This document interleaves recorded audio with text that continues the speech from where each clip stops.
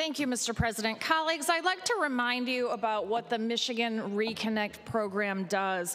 This program throws a lifeline to those 25 and older by offering free community college tuition in pursuit of an associate's degree or a skills certificate. As a matter of fact, the program has already been wildly successful with more than 62,000 people accepted to it. That is enough to fill Ford Field.